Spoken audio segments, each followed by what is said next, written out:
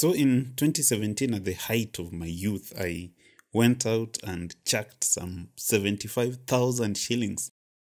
That is $750 at that time, and I got this thing, which is now dead, the S8. Why have I, in 2021, not gone out and picked up the S21, which is $799 for the base S21? That is basically $800. Why have I decided to go with this Realme 6? Let's find out why in 2021 you probably don't need to spend anything higher than $200 to get a smartphone.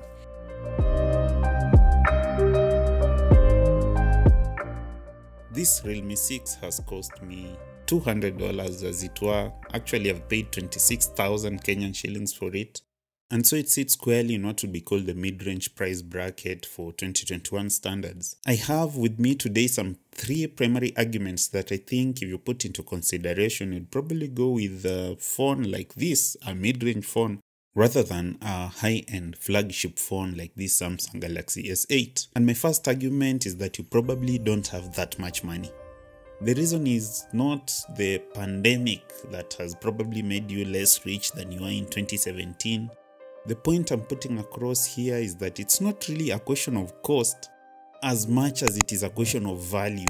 What do you get for your money if you dump some $800 to $1,200 for a phone in 2021 compared to $200 or so? The first thing to note is that a smartphone is a depreciating asset, and you expect that the $1,000 or so you'll have put into your phone in the next 1 year at most will be slashed down to less than $500. In fact, sometimes even up to $300 in terms of value. Case in point, a few days ago when I was doing some research to get a phone, I found out that I could get this exact phone, my dear beloved Samsung Galaxy S8, new and unopened in a box, at the exact same price, about 26,000 shillings, that I'd buy this Realme 6 for. In fact, once more, I even considered getting the same phone that I had, the S8. Interesting, right? Because I bought this thing in 2017 for 75,000 shillings. So 50,000 shillings that if I bought some Bitcoin in 2017 would have probably made me a millionaire was dumped into this S8, and it's now nowhere to be found. That is depreciation for you. So yeah, if you have the money, you can always get it, I had the money in 2017. That was disposable income back then. I was a youth without any much responsibilities, and that was money I could spend. Another thing to note when it comes to value when you talk about smartphones is the law of diminishing returns. If there's something that this category of tech products suffers from the most, is this idea that we could call diminishing returns. Basically, if we do a curve of, say, price on the y-axis and features on the x-axis or vice versa, the more you pump in money into a phone, the more features you get out of it. But that quickly flattens out at some point, and I think that sweet spot is around 20,000 shillings or $200 as at now. The amount of features you get for additional dollars is very minuscule that it's probably not worth it. As an example here, the main differences between this Realme 6 and say the Galaxy S21 Ultra that costs $1,000 more would be probably a little bit of a better screen, and it doesn't mean that this screen is bad. That one is a bit better, a little bit of a better camera, and it doesn't mean that this camera is terrible. It's just that that one is a bit better, you see. The point is, with the S21 you don't get 5 times better features than you'd get over here, for example.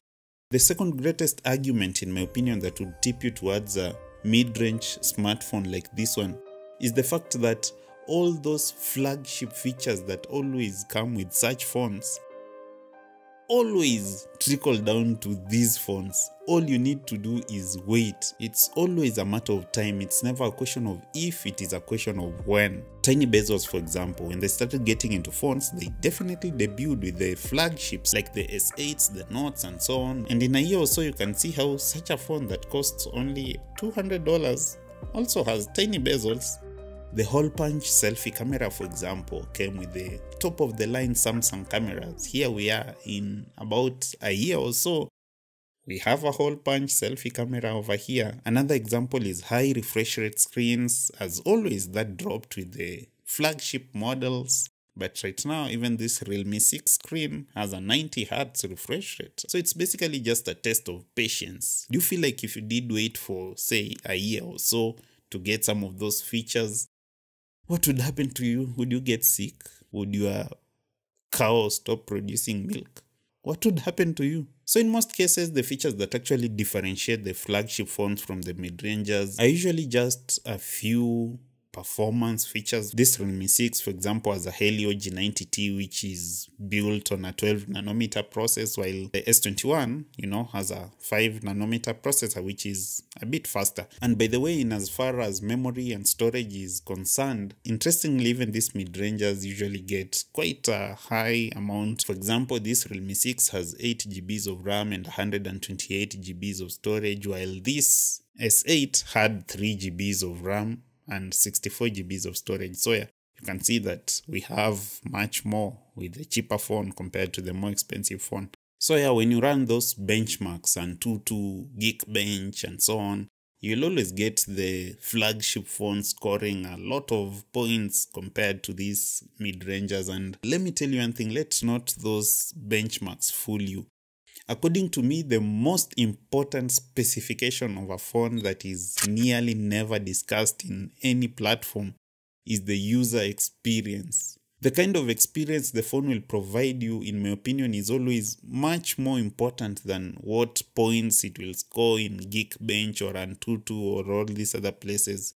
I can guarantee you that opening Facebook on this Realme 6 versus opening Facebook on the Galaxy S21 Ultra will probably be less than an eighth of a millisecond faster on the more expensive phone. But the experience of literally just, scrolling around and doing your thing will basically be similar. If you're a gamer, maybe you might get a bit of a smoother playback with the more expensive phone.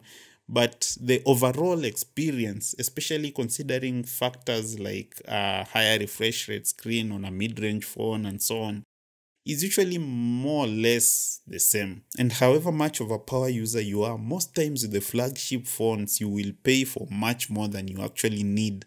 There will always be so many features that you'll probably never use that you actually paid for. These phones are mostly just a portal for applications. They are mostly just a way of opening apps, So yeah, for a flagship, you might get a better unboxing experience. You might get a better build quality, the wow factor. It feels nice in the hand. But again, I would no longer go for a 100% glass phone like this flagship S8 because you see, glass is glass and glass breaks, in the words of jerry-rig everything. You can see how much I've lost on this phone with a ton of cracks and so on, all the way to the back, all corners.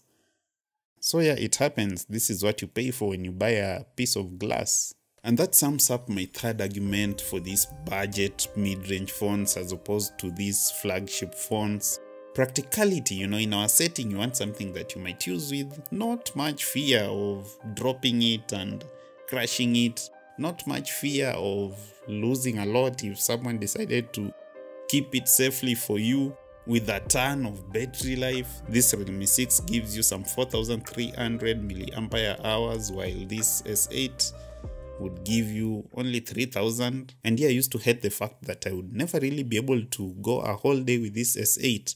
While I see that this Realme is now at 85% while I've been using it for several hours already, I'm very confident that I can go a whole day, no questions asked, with the Realme compared to the S8. And so yeah, this is 2021. They say that good phones have become cheap and cheap phones have become good. Make your decision wisely. That is it from me for today. Thanks a lot for watching. As always, if you're not yet subscribed, feel very welcome to the family. Go somewhere under this video and crush that big gold subscribe button. And if you found value in this video, please just like it. Comment down below. I'd like to hear your opinions. Would you go for a high top of the line phone in 2021, the iPhone 12s of this world or the S21s of this world, or would you go for, a budget mid-range phone. See you guys in the next one, and as always, no pressure.